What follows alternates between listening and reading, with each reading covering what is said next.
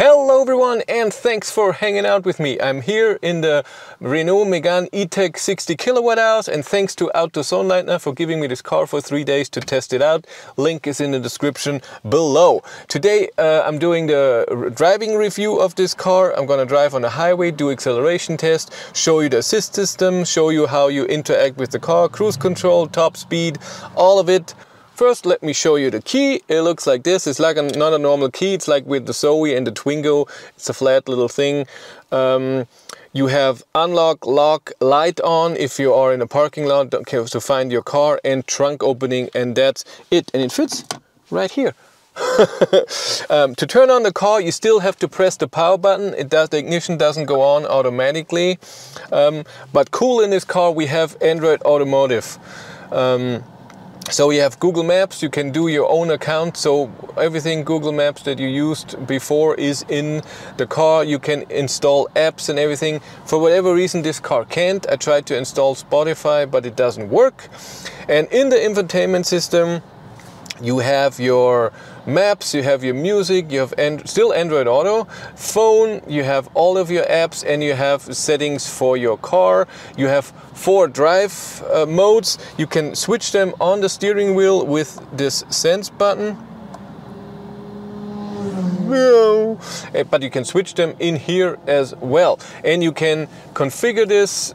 How is the steering, how's the vehicle dynamics. You have a personal one where you configure all 3 of them, and on live on board you can switch the color, how it should look like, and the light intensity, how the climate is, and everything.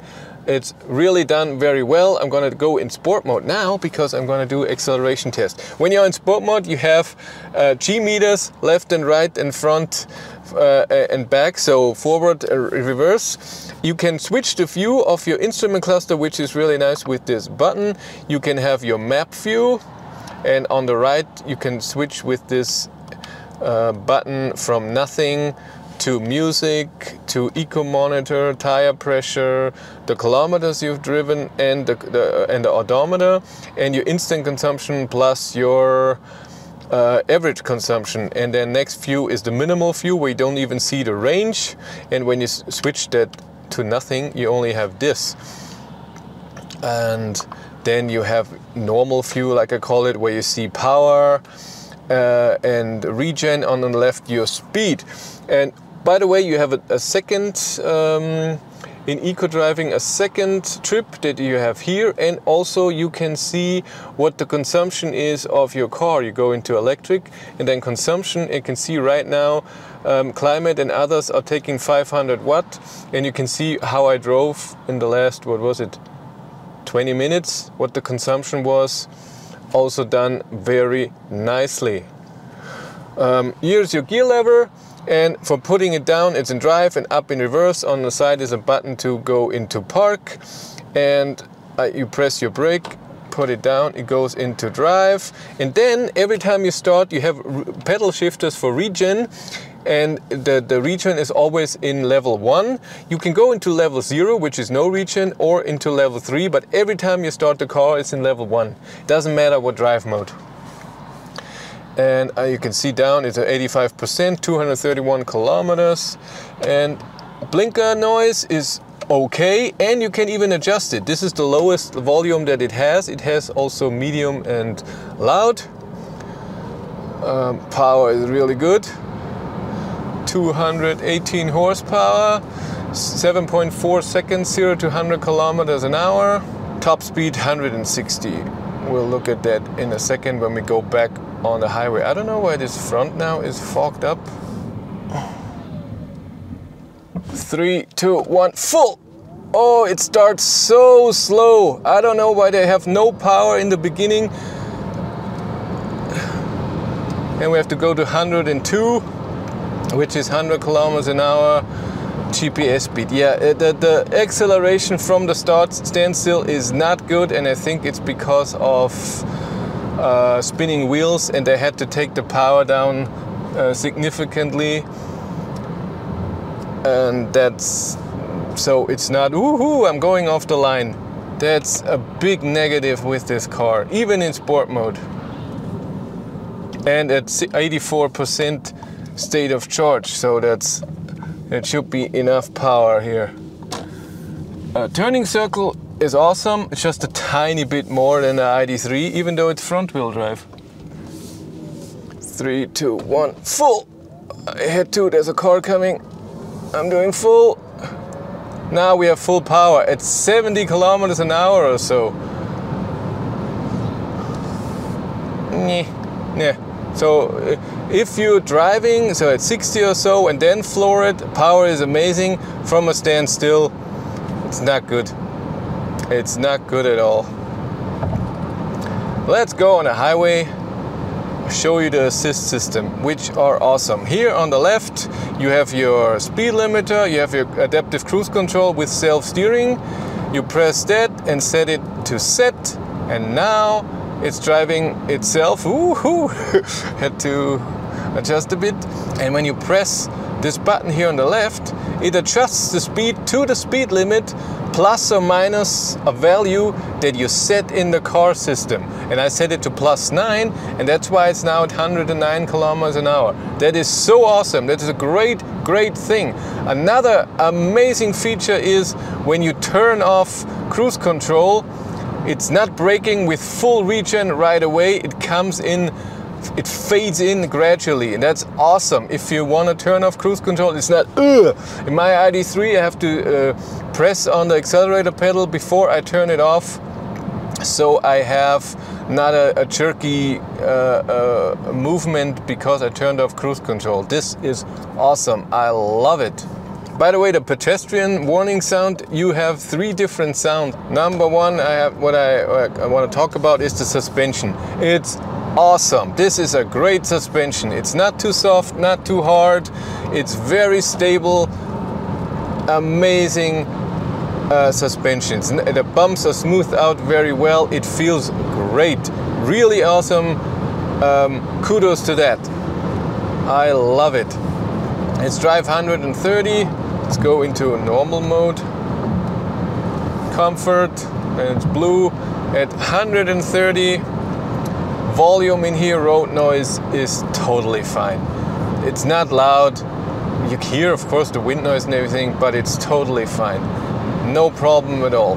The only thing I'm not the biggest fan of, but it's just at high speeds, is the steering. The steering is a bit too direct, which is okay by itself, but then a bit too soft. But when I accelerate up, let's do 150, and now we have 160, and this is our top speed. Volume is still okay, not a problem, but the steering is then so soft, so easy to steer with the direct steering that I need both hands on the steering wheel to stay stable. Oh, I've seen that already, that car, Model X with a trailer. And for example, in my ID3, that's more stable because of how the steering is at that speed. It's not as direct and it's not as soft, but still drives great. Look at that. Awesome.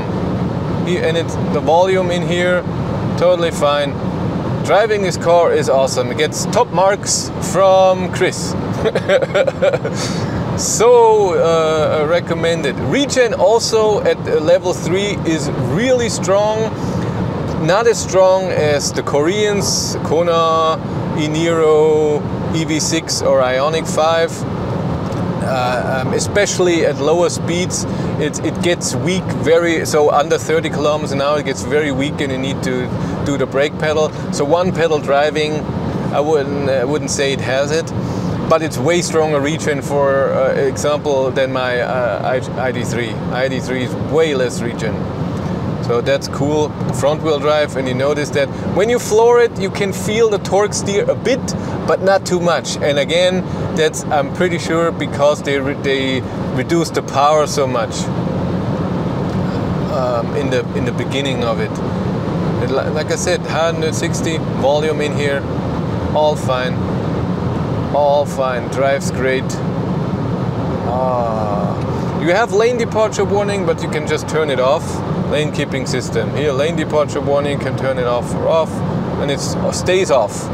There's nothing you have to do when you get into the car except for the regen level if you don't like regen level 1. I don't know if the drive mode changes. I haven't noticed. When we get back to the drive modes, in eco mode your power is restricted to only 37% and you can only drive around 105 kilometers an hour, but there's a button in the accelerator pedal when you floor it, then you press harder and then there's a button, you get kicked out of eco mode and you have your full power if you need it, so no problem there. And like I said, sport mode, the color change of the drive modes, you can turn that off and specify that how you want. One down thing that I have, negative that I don't like, that e-Niro, like I said, the Koreans also have, is when you drive a constant speed without your cruise control, and I don't know, you have your accelerator pedal, I don't know, 30% pressed, and then you switch from comfort to sport mode. In sport mode, the 30% of your accelerator pedal means more power and you accelerate. I'm not a fan of that. So it means when you switch through the drive modes right here on the highway, you get a bit of a jerkiness. When you go to eco, it slows down because eco mode means 105 kilometers an hour, and sport mode means more power, so accelerate more. So this is not nice. That takes it away from the smoothness. The screen is very visible, looks nice. I can see everything and the different views, like I said, with the map. It's just awesome. I would like to have more trips in the instrument cluster. You only have one trip and then one trip in the infotainment system, but that's just how it is. And in comfort mode you also get full power. Power comes in very nicely when you're already at a speed. From the standstill, like I said, it's crap. So you have automatic wiping with rain sensor and sensitivity, and on the left we have auto lights and your light that you switch on yourself. Yeah, consumption on 130 kilometers an hour. Test was a bit high. Range was, we have to watch it. I'm not telling you now. Yeah. Climate control is awesome to do. Amazing down here is that you can have widgets and you can put different stuff in here. Done very, very well. The whole system is great.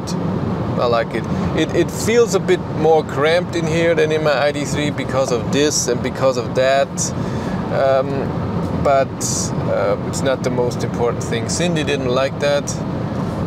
For me, it's more uncomfortable that the door armrest is very hard and I would like it a bit softer. But that's it for me. Thank you much for watching. Have a great day and take care. Bye.